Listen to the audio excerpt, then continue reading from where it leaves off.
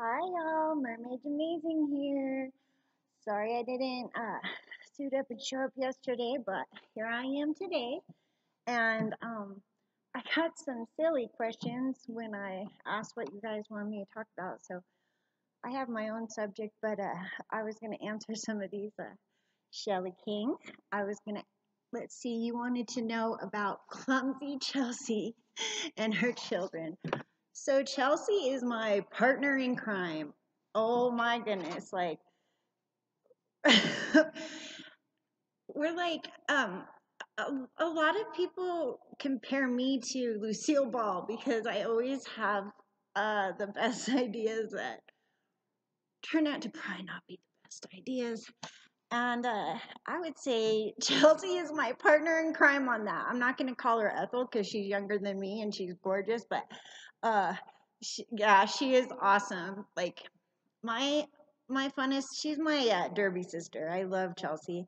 I got her to join Derby, and then one of the funniest stories ever is we got a Derby coach to come here from Kansas to teach our team. And I mean, she was like amazing.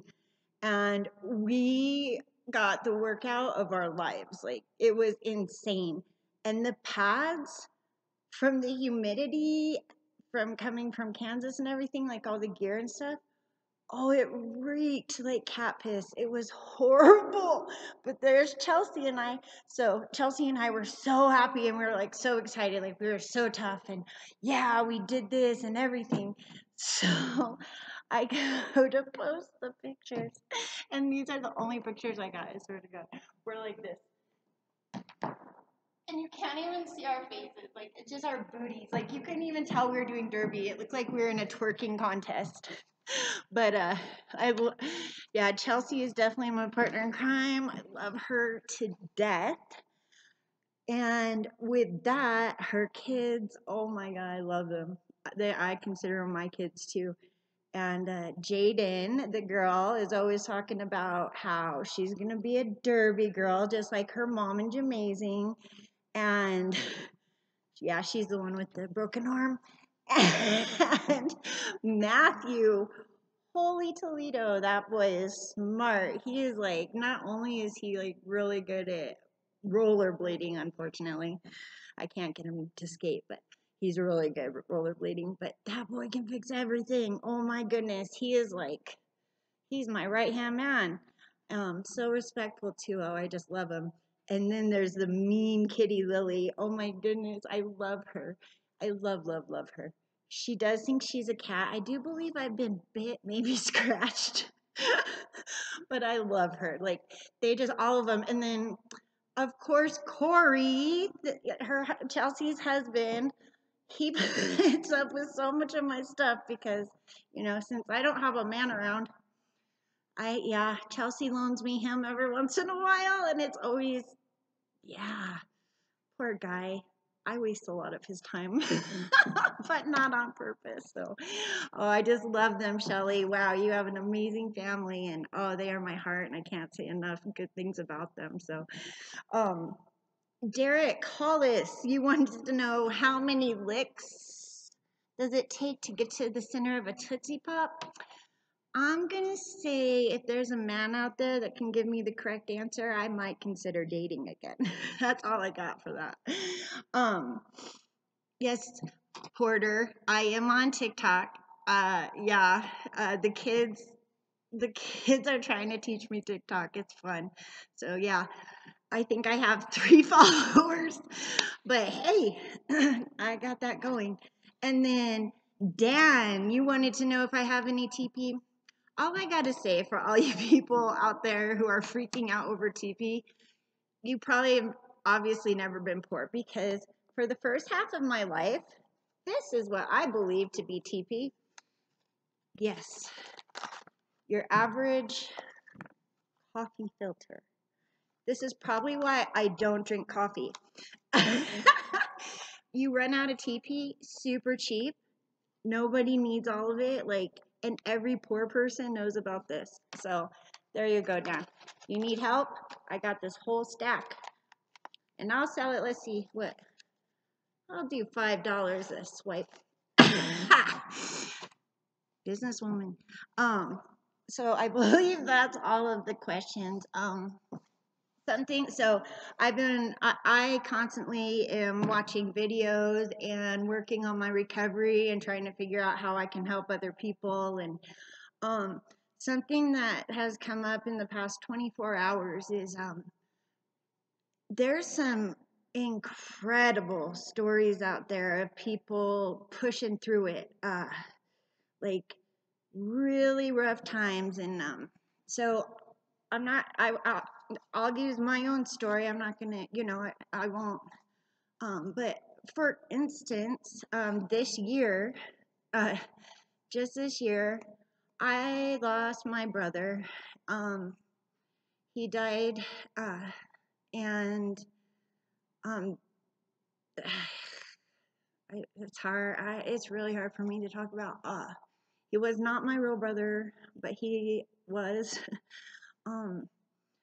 When he was extremely, extremely, extremely protective of me, my whole life. We were really close and really close. And he went to prison, and I was so dumb because I thought to myself, thank God he's safe, he's got 3 hots and a cot, and, and he's good in prison. And unfortunately, he had complications due to a lifetime of addiction, and he passed away and in the hospital, and I wasn't able to make it.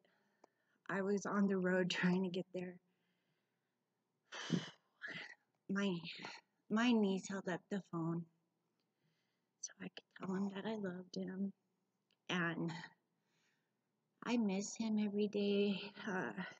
Every single day, I still have a really hard time dealing with it, and so that was pretty huge. And then when that happened, my family, we all got together, and I found out my other brother is in recovery, and he's been sober for a couple years, and we've reestablished our relationship. He's still I love him so much. Like, he's the type that's like, are you on your way here? Are you coming? And I'm like, yeah, I'm driving there right now. Well, why are you on your phone? Get off your phone. And then so I'll get off my phone, and then he'll call me back, and I answer, and he's like, I told you not to be on your phone while you're driving. It's funny. Like, I love him. And my other brother, he's also in prison, and he is my rock. He's my rock. He has changed his life completely around. And when I can't figure it out, he gets me through it. And then, yeah, my sister, who is a nurse, and she takes care of all of us, and so I'm just blessed to have all of them. And my whole life I would have been lost without them. So it's just been hard not having my brother, but at least I got to get together with my family, and we had some really funny stories, and they were all teasing me because he was the most overprotective of me. The big joke is that's why I never had a boyfriend until I was much older. I remember even on my first date, he followed us and sat in the back of the movie theater to make sure the boy did not touch me. Like, it's weird not having that. The world seems less safe, but I'm still glad I have the rest of my family. I'm grateful for that, but I do miss him every day. So I had to push through it, I had to push through it, and that was hard. Some days it was like 1 second at a time, but I just kept pushing through it, because you got to, and then my marriage ended, and kept pushing through it. And now this coronavirus, and I'm unable to run my business, and I'm unable to see my kids, and because I take care of a bunch of kids, um, and I'm really scared. I don't know how I'm gonna pull through this, but I know I will, because I don't give up. And so I guess that's my main thing. Like, I have been sober off of hard drugs for 5 years and off of alcohol for 4. And it's not been easy. And in that time, my best friend committed suicide while we were on the phone. Like, there's just been some really horrible things that has happened. And I just had to push through it. And I think that's what we need to do now. You know, if you're feeling weak, or you're feeling like having fever, or you have so much fear, you gotta push through it, because, you know, everybody has fear, but you know what else we all have? We all have strength. And, you know, people die every 8 minutes from overdoses. Every 8 minutes, someone dies from an overdose. So, we got a lot. We got a lot to work on, but I'm not sure that how we're handling all this is like probably the strongest, most productive way. But you know, I'm not trying to get in that argument. My main thing is, don't give up. Bad things are going to happen. And you just got to push through them.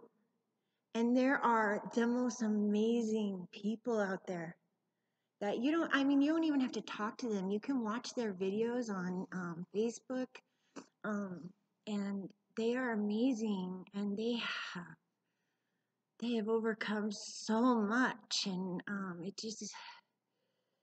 gives you strength just hearing their stories and seeing how beautiful they are, and there's just so much love out there. So, like, I get it. Bad things happen to us all. And you see me in tears, like, it's been a hard year. Hard. I would do anything to have my brother back. But I'm also very grateful I have the rest of my family. And I know they're hurting just as bad as I am. And so it's just really cool that we have each other. And all of us are sober. That's pretty cool. So, just keep pushing through it, and try to find the silver lining. Try to find the silver lining. There's always a silver lining, you know? If not, there will be. Just be grateful for everything. If it gets really bad, write down what you're grateful for. And always try to help another person, no matter what they're going through. You know what? I personally would probably say my worst addiction of anything was love. Like, I was so addicted to trying to find love, and it got gross and scary and dangerous. Like, and so how many people, probably going through that right now, and just so many people scared to just reach out, love one another. If you guys need anything, I'm right here. I'm helping you helps me. So, I love you all so very much, and keep on swimming, my friends. Keep on swimming.